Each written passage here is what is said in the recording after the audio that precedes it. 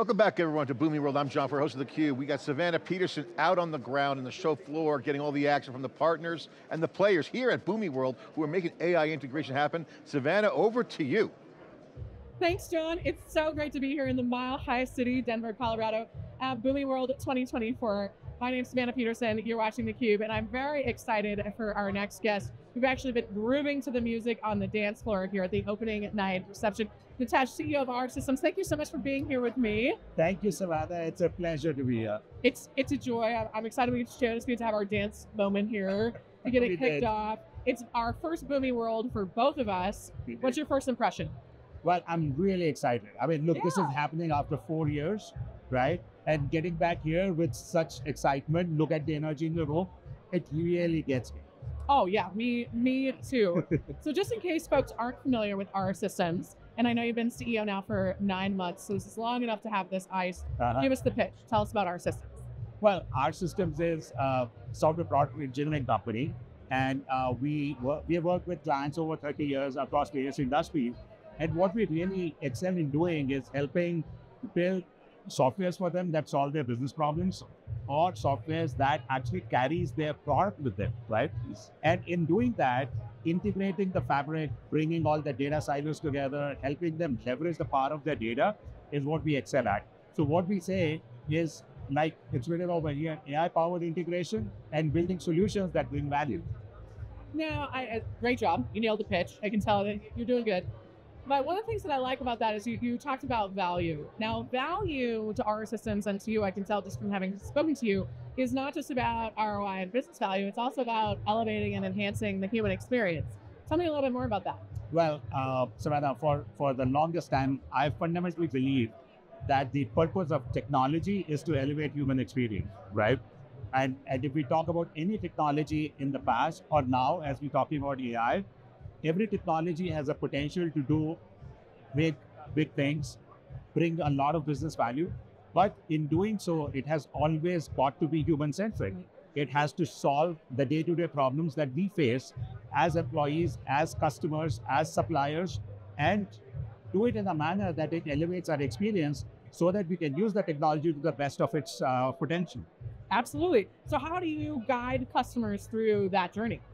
Well, look, I mean, just take AI as an example, because AI is the in thing. Everybody's talking about I don't know what you're talking about. I haven't heard that acronym at all, even just since I got here. Right. So if you take AI as an example, great potential, because the kind of things we can do, and especially with large language models and generative AI as it has come in now, the world is our oyster. But grounding it in real life problems, day-to-day problems that need to be solved, keeping the view of the people who are going to be interacting with it so that their job becomes easier. We, of course, also have to reskill some of those people to use AI in the right manner, right? And then to look at it from the organization landscape where your data fabric, the data silos are not brushed under a large initiative for, let's say, ERP implementation or a CRM implementation. We do think, if I do ERP, all my problems are taken care of. Well, yes, provided you get the data right, provided you get the integrations right, and not focusing on data integrations, building that framework right in the first place can be a bigger challenge, because it often is the long pole in the tent. Right? So identifying individual value drivers behind them, identifying what the ROI for each of those pieces is going to be, and then building the whole thing together, like building a house room by room. Right? Or brick by brick, even when you're talking about those value drivers. That's how I would suggest all customers to look at it. That's how we help our customers do it. And that's how we've always taken up. In fact, I'll give you an example of how Boomi and AI kind of come together, right? Please. So for one of our customers who's in industrial engineering, which basically means they make engineered products, which are usually made to order, not made to stock. One of the challenges was, how do we quote for the product when the order is coming in? Because it is custom engineered, right? And the challenge was to roll up the cost, that data, those individual information pieces lie in multiple systems, the siloed systems. And then there is knowledge piece on top of it to build it up together, like cooking a dish in your kitchen, right? I mean, the recipe on top, right? Which has to come together before arrive at the price. Boomi provides us that platform and the ability to stitch the fabric together. It brings us the elements, right, and integrate them. But then AI gives that additional layer to construct the recipe on the fly and provide that code. So is AI going to make us better chefs as well? Oh, I'm sure it will. We just have to get to that stage. What's your favorite thing to cook now that we're here? Well, I mean, I love cooking in general, but my son loves when I do a penne arrabbiata. Oh, yum. Yeah. Great choice. Oh man, we're all hungry. There's food all over this floor right now. Now you got me thinking about it. What does your son think about AI? Well, he thinks it can solve a lot of problems, but we should not become slaves to it. I need to. Right? The right attitude to have. And look, I mean, this younger generation, they are far more aware and they are circumspect about everything, which is massive, right? Yeah. So they want to look at under the hood. And his point is, we still haven't solved the problem of bias in AI. We haven't solved the problem of responsibility in AI. The hallucination and false positives still continue. And who's administering all this? And he believes, and I do, that it's not the job of the government, it's not the job of a company.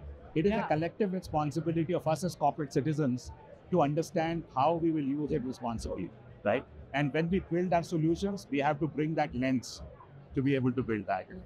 Well, I agree with your son. I bet that's nice. How old is he? But he's 22. He's studying engineering currently. Oh, nice. And I'm always curious to see how Gen Z is feeling about AI and all the stuff that we talk about. So thanks for sharing that unexpected insight. Bringing it back to our original chat, can you give us some more customer examples of success you've had recently? Well, I can think of another example in a food processing, a frozen foods company, and they were going through a massive ERP implementation and transformation. Yeah. The speed of ERP implementation was getting restricted by obviously the same challenges, fragmented systems, data silos, integration challenges. And they realized that they did not have their master data in place. Now imagine an ERP system without having master data in place. So, how we help them? We use the Boomi Data Hub. Now it's called Data Hub, not Master Data Hub, as we learned today, right? We use the Boomi Data Hub to harmonize the master data entities. We created the EDI, lines of connects and the simple iPaaS architecture, which actually helped them not only move the ERP project faster, but it also helped them retire almost 30 of their legacy systems to make the whole landscape. Just make sure I heard you right. 30 systems. Wow, that's a lot. That's impressive. But I mean, that's the power of what we can do when we bring things together. Connected world, as we call it. Yeah, right? Well, speaking of coming together, let's talk about the partnership with Boomi. What does that mean for you? Well, it's been great. I mean, we've been partners with Boomi for almost 5 years now. We are gold partners. We hope to be platinum soon. And, I love that. Yeah. And what we've done is we focused on a value chain and supply chain value chain to be specific. We launched a solution a few years earlier, which is called the EDI dashboard, which is a supply chain visibility solution. Oh yeah, supply chain, such a big situation right now, and will continue to be for the next. And imagine the angst of people when the shipments are delayed, when the orders are not fulfilled, when they don't know where it went, right? Yeah. So having a single pane of glass to be able to see the status of the order, to understand which customer is ordering what, or where is my shipment. So that's been a solution which has been immensely successful. We have done over 1,800 integrations with that. And during this, that's a lot. Yeah. And during this conference, actually day after tomorrow, we're launching the next solution, which is going to be a partner onboarding solution, which brings supply chain resilience. And you touched upon the supply chain, discussions I have been today. If you are a supply chain manager of a company, you're looking at a potential risk. It could be with the shipping lanes, it could be with the geopolitical risks. And the only way to mitigate that is I need alternate suppliers. I need to onboard them fast. Yeah. Today, it takes me 6 weeks to onboard a new supplier. Because I've got legal contracts, I've got EDI messaging queues to be set up. Oh, yeah. A whole lot of things. And there are multiple. And it's a lot of admin. It's not even, that's not strategic thinking or any of that stuff. It's just a lot of manual workflow. Yeah, growth. Yeah. And what we've done is we've again created an AI-powered solution on Boomi platform, which allows this to happen in 2 or 3 days.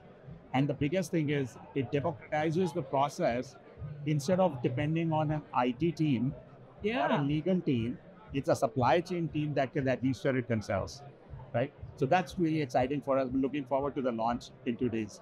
And it's super exciting. I'm glad we got to hear about it first. All right, taking off our systems hat for a second, what has you most personally excited about the AI revolution? The whole deepfake world. Yeah. It's very exciting because there is a bad side to deepfake, which you all know. Right. Celebrities getting pictures that they never wanted to be out there in their feeds. But there's an exciting side of it where, it's revolutionizing the advertising world, where you could today advertise with normal human models without having to pay the big fees for celebrities and all. Right. It's changing the way retailers work because you can try on apparel without really having to be in the store, and so on and so forth. So I think there are lots of uses of this, and if Meta were to really become big, the whole metaverse, the whole mixed reality world will have a huge implication from the AI side. It's going to be a lot of different things. Talk about hyper customization. Yes. Could be everything. Who knows? They'll be able to predict what we're craving or what we're thinking about or everything else based on all of our habits. So it's definitely a very brave new world. Last question for you. What's next for our systems? I know you've got the big announcement this week, but give us a little farther out in the future. Well, our systems is, steadily and surely expanding into multiple industry verticals. We have been largely focused on the tech side because we come from a product engineering background. But now every single industry is turning into a tech industry. Yeah. Finance is no longer just finance, it's fintech, health tech, insurtech, and so on and so forth. So the relevance of bringing tech intensity into an enterprise has become very, very big and important. And we believe that, as we did earlier this year, we have verticalized ourselves. We are focusing on vertical tech solutions. Mm-hmm. And I think that is what's going to, create the next wave or next orbit for our systems, and that's where we are excited to go.